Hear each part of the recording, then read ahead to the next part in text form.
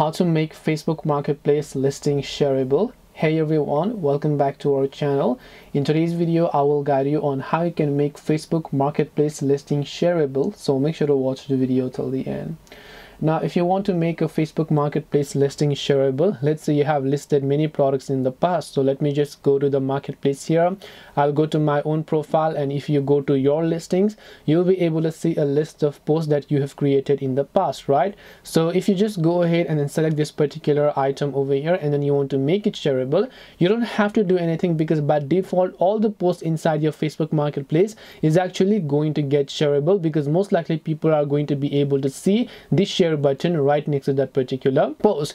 Now, to give you a basic context of this, if I just try to post something by just tapping the sell option, selecting items over here, you'll be able to see I can choose all the other described areas and so on. Here, makeup preferences and so on. Here you can see choose privacy settings.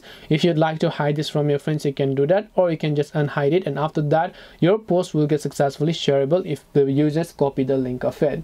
So again, another, if I have to show you, then let me just select a certain anyone's random link over here.